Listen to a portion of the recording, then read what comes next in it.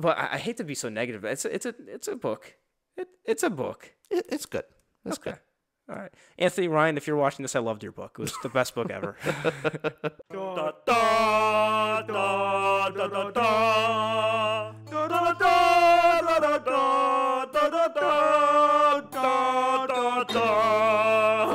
Welcome back, folks. Welcome. To the Ramble, episode 16. We're doing a book review on the Pariah. Yeah, and this time we've actually both read the book. We have. And you recommended this book to me. I did. I thought Austin loves a good plot twist. He doesn't want to see where it's going. And I think the Pariah, if the one-line elevator pitch is, it is the book that every time you think it zigs, it zags. Yes, and Every time. I think my review of this will surprise you. Yeah, okay. And I think we're going to have a lot to talk about. And this isn't a very well-known book. It's part of the Covenant of Steel series, right? but It's the first book, and the second book, The Martyr, behind it, is coming out, in a week or two? As of this recording, when this episode goes live, this book will come out a little over a week later. Okay, and then we'll have a review for that. It comes out the 28th. Correct me if I'm wrong in editing. Yes. 30th or the 28th. I can't remember. And you got that insider, and we got Orbit to send you a book. That was so cool. Yeah, that was very, very cool of them. It's kind of cool. That was a big first for me, getting a book before it's actually released. So thank you, Orbit. So cool. And this is Anthony Ryan's had other series like Draconis. Yes, he's released Draconis Memoria, which I still think is my current favorite of his series. Cool. And then, of course, his first series, The Raven Shadow. That's where a lot of people started to like him. That's where he got his fame. Awesome. So The Pariah. Do we want quick spoiler free? Spoiler free. Yeah, spoiler free overview. What would be your pitch of this book, and if someone wants to pick it up? First of the Covenant of Steel, second book's coming out. What's exciting about it? Give your overall opinion. If you like the standard fantasy, like you're into fantasy books in general, so you're reading John Gwen, you're reading Brandon Sanderson, you're reading all the regular modern day fantasy authors, and you want someone you want a book that deliberately cuts against the tropes of the modern fantasy genre, pick up The Pariah. I think it's a pretty good read. I think it's pretty good. So yeah, what do you think? Would you say plot wise for this, you should go in expecting a revenge story? No. This plot is it's not so much revenge. You are following a character through multiple little adventures as they're kind of dragged along through the story. Yeah, the first person Pav, and it's written from the main character from when he's much older. So you get a lot of the narrative around it is him talking about what's going on, and then what he found out later, and his thoughts later on the situation that's happening as he's writing that situation. Mm-hmm. So I'd say it's a bit gory, may be the wrong term, but there's a lot of action. There's a lot of blood and unexpected twists. So if you're looking for something like that, spot on. Actually, this reminded me a little bit. The first inkling I got of Game of Thrones-esque. Now, they're different things entirely. However, it reminded me of that Game of Thrones not afraid to kill off people. So the unexpectedness of that twist of, spoiler alert, but Ned Stark dies. So that happens in Game of Thrones. But this, you might be thrown for a few surprises. And his writing style is unique. We'll actually get deeper into that. But overall, spoiler-free score, I gave the overall score. Oh, this is the rating now. Yeah, so just spoiler-free's out. Now giving rating of the book. Rating of the book, 6.65 for the Pariah. 6.65, which on the scale being above 5, you say that's good, decent? That is a good score. It's good and hope it gets better. So I got to read a lot of books. So I would say 8 you have to pick up now. Where are you? 7 it's really good. You should read it. 6 is good. Good, and you give it good 6.65. If you're looking for something to read and it suits your preference, right. Read it. 5 is neutral. It's not good. It's not bad. Just it is a book. Right. Well, I gave it a 5.3 for my rating of the Pariah. So just above that 5 benchmark. So Dang, it seems that's pretty like low. it seems like you liked it a bit more. Yeah. You're not in love with it, infatuated by it. Mm-hmm. Okay, so I think we'll have some interesting stuff to talk about because All right. I've been really thinking about this and reeling with it the past couple days, Okay. and it's been sitting with me. So that's our overall rating. We got a 6.65 and we've got a 5.3. Overall, for me, I'm very neutral about the book. I'm glad I read it and I have the information. I'm like, all right, cool. I got Anthony Ryan's style. I'm interested in his other works. I don't want to judge it by the first I read of his. But also, we'll get into specifically why I rated it 5.3. Now, Right.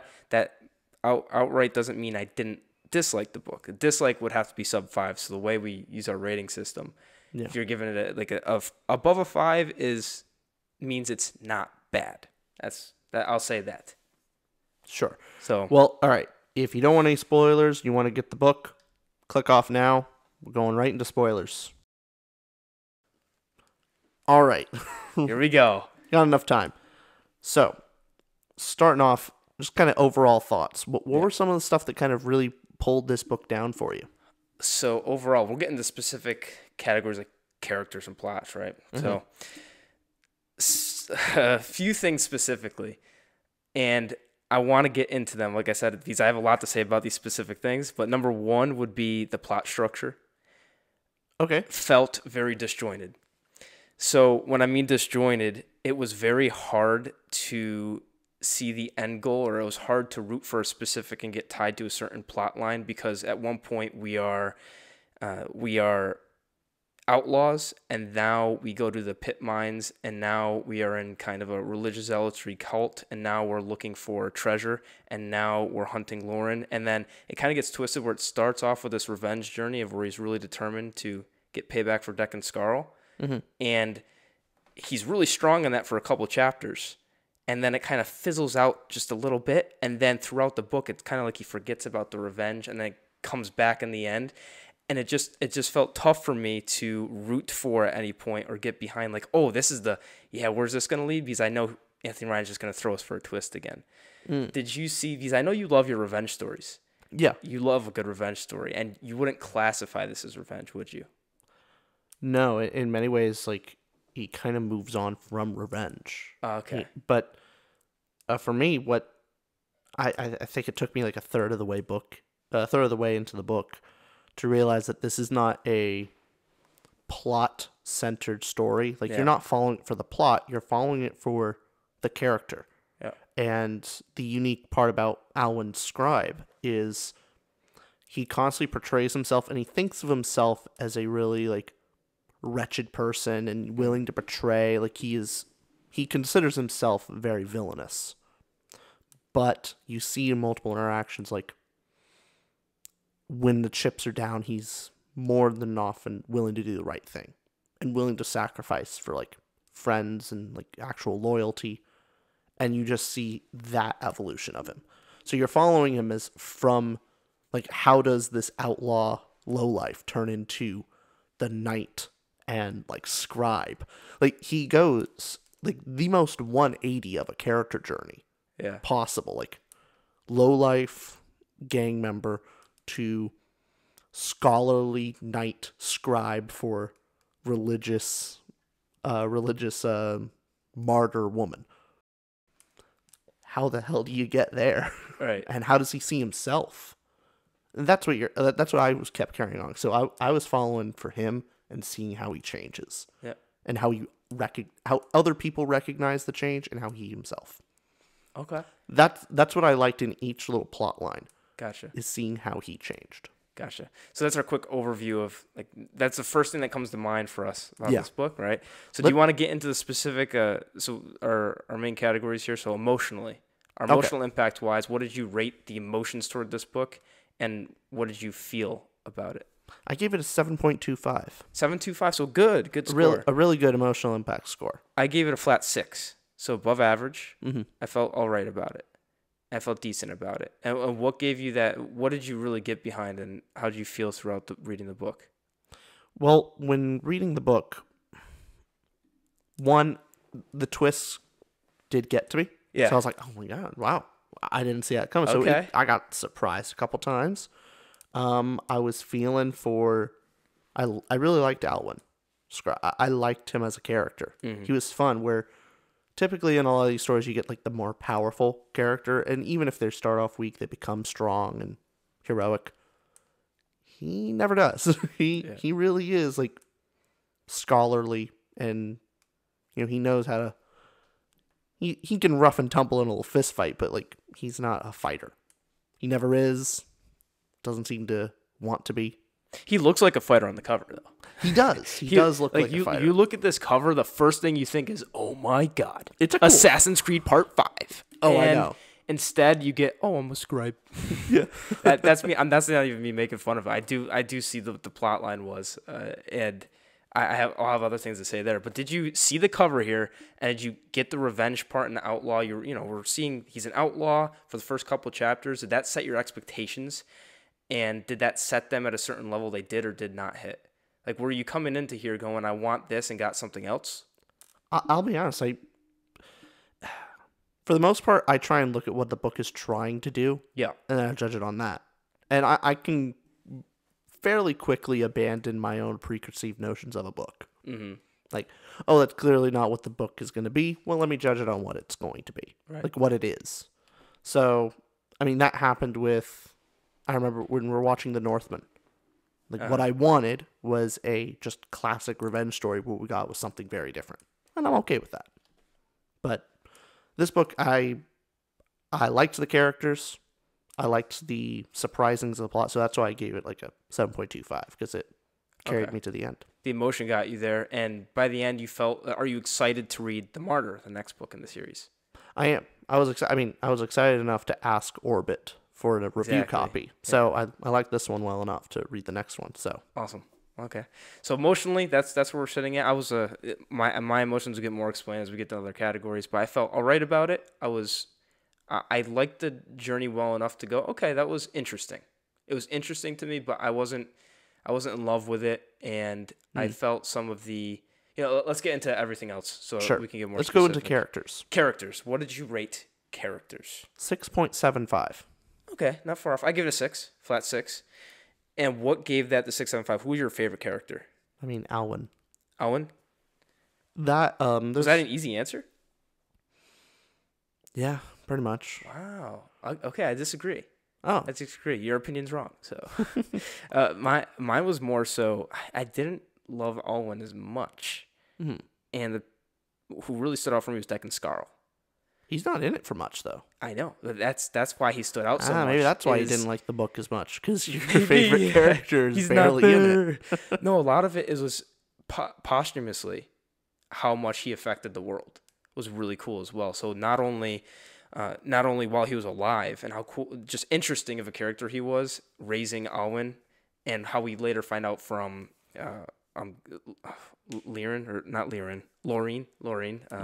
but how we later find out that he actually had all these kids in whorehouses, just get them sent to the woods, and then he would go and raise some of them and not others, and so he really messed up. But at the same time, you have this almost Stockholm-like syndrome from Alwyn to Declan Scarl, and just the brutality of him, and how him being the outlaw king has spread throughout the kingdom, and you always hear about him even after his death, well after his death. Yeah, he had a presence, and his character was there, and I could always, when I think Declan Scarl, I'm like, I can realize that character. Whereas with the main character, Alwyn, I found him interesting enough. Like, it's similar, and you're going to disagree hard with this, but The Great Gatsby? Yeah. Kind of how it's them looking at the story that's happening. I almost felt as Alwyn was kind of things were just happening to him throughout this journey. Yeah. And it was a lot of situations where you obviously know he's going to survive, which isn't an issue. You can go in there reading the story knowing, because he's writing the thing. Yeah. And he's going to live. But just a lot of the situations I found myself rather apathetic toward him. And was there somewhere where he got you? Where did the main character get you? When he became a scribe. So right around when in the he pit was in the mines? pits. When he was in the pit mines, to where I really started like, oh wow, like this scumbag, thief, robber, gang member finds God and finds faith, and was like, actually becomes scholarly and has great respect for his teacher, and you just go like, what? Well, he wasn't necessarily faithful. He was kind of Yeah. he was the only one when we get to Lady Evadine wasn't the religious zealot, but by the end defends her. Yeah. Well, again, it more complex in the religion, but Yeah. he had such respect for his teacher, and became like really studied hard and really turned his life around in basically prison. And seeing he has a new side to himself, and you see kind of both competing with each other, and people from his past kind of say like how they see him. And I just really enjoyed how he was like two different characters competing with each other. And so that character carried me through in what I enjoyed. Did you like the cast around him, like Toria? Oh, she's probably my favorite secondary character. Gotcha. Because of how unique she was. Like, you just, when you first get introduced to her, you go, oh, main love interest. Okay, he saves her, blah, blah, blah. They're gonna, grow closer in prison and all that. Nope. They're just pals. Just bros. I love some platonic relationships. It's a surprising platonic. Again, it's a trope, and then you subverted the trope. I gotta say, I have a lot to say about this when we get the plot, but that wasn't super surprising to me because I felt like this was so... the things that happened, it was so unexpected that the unexpected became expected. So it came unpredictable to a fault where everything was so unpredictable that became predictable in and of itself. And the first scene I'll name of that, what comes to mind is when Ian, the one religious zealot girl that we meet, that she stabs, what's his name in the balls, Urshel, is it? Yeah. The dude, the Urshel, the bad dude. When we see Urshel bring her to the cabin and Alwyn's about to go in there, the first thing I'm thinking is, oh, it would be like Anthony Ryan to write it that she stabs him and actually kills him, because that would be the subversive thing to do. And that's exactly what happened, which isn't a bad thing again, but it happens so often that it kind of became jaded to it, of anything could happen at any point. I'm just like, all right, it's almost too much subverting the trope for me that I disliked it at points. I can understand that point. Personally, I didn't see the little girl stabbing him in the balls. I did not see that point because I thought it was such a brutal book that I thought that Urshel, yeah. It was names are tough for us. Yeah. We're having a tough time here. But yeah, no, it was such a brutal book that I thought Urshel was actually going to like hurt her most of the way or something, and then Owen would save her, kind of, or he would just fail. He goes into the save her and then just nope, already dead. Like, that would have also been brutal. But no, she kills him, kills him herself. So I thought the brutality moment was going to overtake the subverting, so it caught me off guard. I mean, when Deck and Scarl died, that's the first that really got me emotionally. I was like, whoa, where's this story going? And I was really interested in the whole outlaw aspect and this revenge story. And as soon as that kind of faded and seemed unimportant to the we're talking too much plot, but actually let's move right into plot. So plot, what'd you give it out of 10? I give it a 7.25. I give it a 5. So this is where we different. Our differences are pretty big. That's the big here. difference. Yeah. I really liked the subversive plot and how there's little kind of chunks of cohesive plot, but they're not overarching. Okay. It's not an overarching plot, it's an overarching character journey. And so you see moments in his character journey that change him. Okay. That's kind of how I saw it. Did you like the overall plot of outlaw to religious zealotry? Oh, yeah. You did? I did like it. What is there anything you didn't like about the plot? Why is 7 and why not an 8, for example? 7.25, right? There's maybe some moments that could be cut, and I do understand a little bit about the maybe too much subversion, but and also the end. The end is predictable in a very subversive book when he goes back.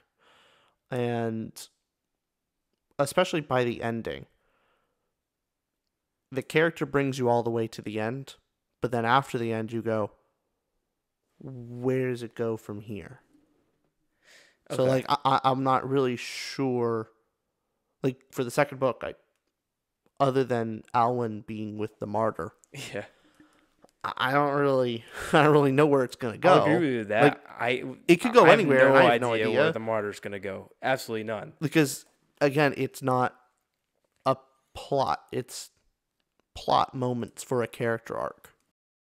I imagine the martyr's going to be very different Okay. because the character arc is done now, and now we're like, I imagine it's probably going to be a plot centric book, and that's kind of Anthony Ryan's thing. It's like the first book, The Blood Song, is similar to Pariah, though I think better. Okay. Blood Song, I think, is better than Pariah. And then the next book, Tower Lord, drastically different plot structure and everything. So it's probably going to be the same.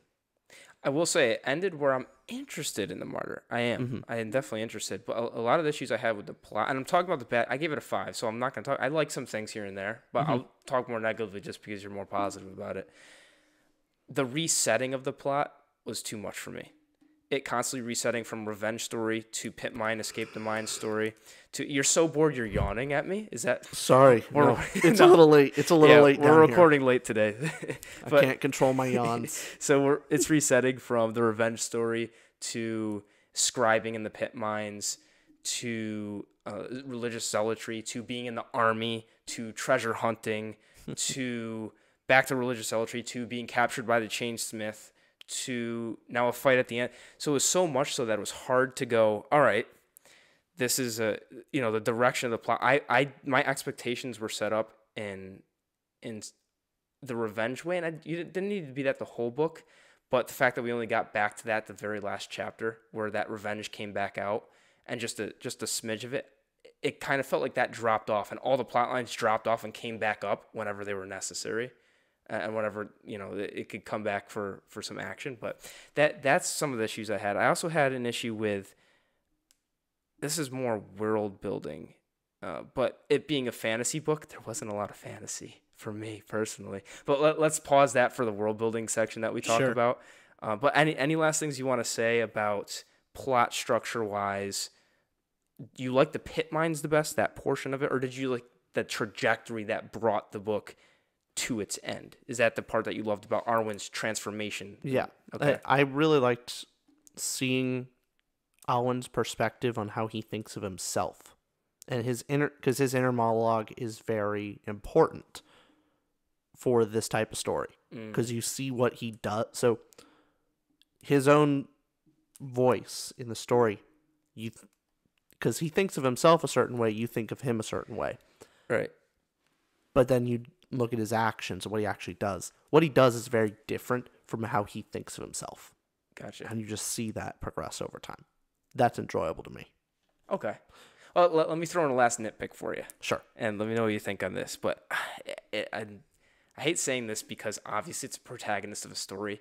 But even for this being, he's going to survive regardless, it still felt overly plot armory where the situations he got himself in were like, he's just about to get killed by the chainsmith and then Laureen saves him, which is fine. Again, fine. It's just I'm very neutral about it. Like, okay, that's fine. But, he's out in battle for the first time ever. And yes, he did train. But of all the people, he survives that and this and this and this. And they explain it a bit with it's kind of prophetic with the book. And everything was meant to happen with the fate from that book that was translated at the end. But it's very nitpicky. It was just a bit too much of like, oh, he's about, and then, okay, which can happen. But it happens so often, I was a little bit taken aback. And lastly, I wasn't super convinced by the over-explanation that needed to happen at some times where, like with Everdeen at the end when she was captured. Yeah. The explanation of why they didn't kill her immediately, which I understand, but it was kind of stuff like that was over-explained to the bit of like, here's exactly why we have like 2 days to get there and save her. That's why they're not killing her. Or this is why they're not killing Alwyn because there's a friend of Deck and Scar. And it's really explained, which I get it. I get it from the first, like, yeah, I'm connected here, but it goes in depth about this is exactly why we can't do this. And it's almost like he was trying to convince me that the plot made sense. And I'm like, yes, it makes sense, but you're over. I get it. Okay. It was another nitpicky thing. And so I'm very neutral about the plot. It's like, I was there. I was like, okay. I was more, I was understanding it and going forward with it. But that's enough negativity on the plot. Let's go on to, what did you think about the dialogue / prose, and what did you rate it? I gave it a 6.5. 6.5? Yeah. Finally, come back, brother. 6.5 as well. Yeah. We're right on that same level. It's good. Mm-hmm. It has some good lines and some witty dialogue where I'm like, yeah, each character has some personality. Like, they don't all sound the same. That's a lot of what I'm looking for in dialogue, and I'll find in quite a few books that I'll generally enjoy with fantasy, but most of the characters sound the same, and they don't have a little bit of personality and edge to them in their dialogue that makes them different. This book, I mean, would you agree that the characters kind of sounded different in their dialogue? They did. Other than the cursing, everybody cursed. Yeah, everyone cursed. I have a nitpick about cursing. I love fantasy curses over modern cursing. That's just personal. I agree. That's personal preference. That's nothing. That's not against him as an author. I also want to throw in there just something of the like. Yeah. With Hunger of the Gods, Shadow of the Gods, they have a term for brain is thought cage. Oh, that's cool. So like whenever I'm gonna drag it out of you. I'm gonna drag that information out of your thought cage. Or nice. They just use those words, and it's like, it's fun. But fun. Yeah, I do like fantasy words as well. Yeah, I like the writing was good, and he had there were some really well written portions of the analogies he used in the description were really strong. Yeah, really strong in some portions. And yeah, just good. It was a good read, and I liked his style. Was good to read, and he's a professional author, way better than anyone I've ever known or I will be. It's just really good stuff. The more reason it's 6.5 versus not a 7 rate is personal preference of sometimes his fight scenes were overly descriptive. So the last fight scene was really good. I thought he did that really, really well. The last chapter, and I give him props for that. That was the perfect amount of description and action, but the ones before that, it was overly. I had a couple lines I wrote down. You want to hear the most nitpicky thing ever? Oh yeah. The most nitpicky thing ever is at one point he wrote unconcealed shock. Just say shock. Obviously it's unconcealed. I was just, wait, why? You're seeing it. Of course it's unconcealed. It's like, okay. But there was that, and also. Again, I'm going to get negative because I did give it a 5.3, but there was a lot of what he would write is from Alwyn's perspective. He would say a lot to other characters like, "Oh, normally I would lie in this situation, but she is keen, like Ian is keen, or Tori is keen, or Evadine's keen. All these people are keen about picking up lies to the point where there's no like comparison. Like the keenness isn't important because everyone's keen." So it no longer makes that an important feature of the character. So the way he would write that was a little bit jarring. What do you think on that? I think I agree with you. I think you mentioned that to me several days ago. Yeah, when I was like halfway through the book. Yep. Made me think about it, and I think I do have to agree with you. That is, I didn't notice it while reading, but now you mention it, yeah, happens quite a few times. And last thing, see, I'm going to make you look like a saint on this book. I'm making you look real good, like you love this thing. The last thing, he overused some words. And once again, like, who am I to tell this guy how to write? Nothing at all. It's just personal preference. Where he would write the words indulge, like in that forms of that word, scant, conjecture. Those 3 words, like there would be chapters where he'd use that word over and over again. And once again, it's just, I was listening to the audiobook, so I was doing a game in my head when I was driving in the car. I was like, I would count indulges that he would say. Why are you bored at what I'm saying? I'm sorry. It's not my fault. All right, next topic. You pick it. It's not my fault. I'm listening. But yeah, that's some of my nitpicks. So the fight scenes being over-described sometimes, some of the overusage of words.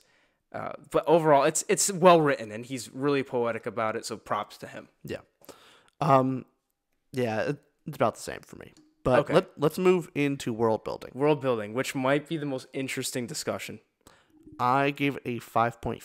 5. So your lowest. Yeah. So I don't know if you'll agree with me or not, but I give it a 3. It hit the bad category for me. It actually went below Not a enough 5. magic in there for you. That's part of it. Yeah. Were you happy? There's a question out there. I just framed that 5 different ways before asking you. But there's a question being asked, and there's some controversy on whether this should be labeled fantasy or more historical fiction / fiction. What do you think? It's fantasy because it has like a weird fantasy religion. It has some magic in it, and fate. Seems to me that it's fantasy. Fair. I would say even the Blood Song, the very first book in the series, doesn't have a lot of magic, if at all. Like, it's kind of hinted at, but barely. It is mostly action, and it's like people. Okay. Second and third book, lots of magic. Lots and lots of magic. So, I'm actually not sure. It's possible that in the Martyr, there's quite a bit more magic, where Pariah starts off with very minimal. Got it. He's done it before. Maybe that's the case. Reason I give it a 5.5 is I can't really see the world itself. Like, I don't really know where locations are. Me either. The cities, towns. The only thing that was very descriptive and that I can kind of see is the pit mines. I can see that. Agreed. And the church inside the pit. So were the pit mines, was that your favorite scene? Was that your favorite area of the book? Definitely. What, is there any close second? Is there another place you go, oh, I would like that place is interesting to me? I think that was it. That was it? Maybe the woods. Honestly, the woods. Maybe the woods, the Shireen Forest, right? I guess, but I mean, woods are woods. Yeah, that's what it came down to for me. For it being a fantasy book, the lack of a lot of fantasy. You have the Sack Witch in that, and the reason a lot of people say it's more fiction / historical fiction is like 95% of the book, there's no fantasy. It's really just the Pariah. It's this outlaw going around, and there's religious zealotry and have you. But you do have that fantasy element, which is very hinted at, but it seemed to be a lack of a magic system. You had the witch, that kind of soft magic there, but there wasn't anything I was really interested in the world. I was kind of there, and it was interesting enough. Like, there's battles going on, and I like that there's there's King Thomas, and then there's can you remind me of the name? The Pretender. Yeah. That was interesting in the world. Like, okay, there's a pretender and there's this king, and I actually, we didn't talk about the king character, but we saw him briefly. Yeah, what did you think about him? He was a background character to it. I imagine there'll be more in the next books, Right? But no, it just didn't feel as alive or memorable. Yeah, that's what it really comes down to. Where, again, Draconis Memoria series. Very memorable world. Like, awesome. Like the world, I can still picture, like, there are several nations. I know how they're distinct. Magic system is cool. Creatures are unique. Just all the stuff about what you would think of world building. The cities, there are different types of cities. So even in the same country, there are unique locations that feel unique. Where in the Pariah, it's not so much. But it's fine. It's a world. It's grim. It got the job done, but not anything super special. Okay. However, if you're getting into Anthony Ryan, like, if you read the Pariah and you're like, don't know if I'll continue, try Draconis Memoria. I think it's his better work so far. Okay. Yeah, so overall, Pariah, we're not too far off. I'm just a little bit more negative Nancy than you on it. Yeah. You just got off the Sando train. See, that should be noted. I read this right after reading Stormlight Archive. It's a weird book to go right into. Yep, that's for sure. But I hate to be so negative. It's a book. It's a book. It's good. It's good. All right, Anthony Ryan, if you're watching this, I loved your book. It was the best book ever. Alrighty. Well, I think that's about it. Next week we will actually have a review on The Martyr. I got it early and I didn't read it till now because I didn't want to color my review of the Pariah. Awesome. I will now speed read that in a week. so we can get the review out for you guys. Hopefully this book's really good and we have some positive stuff to say. I'm hoping so. Alrighty. Thank you, everyone. I'll see you next week.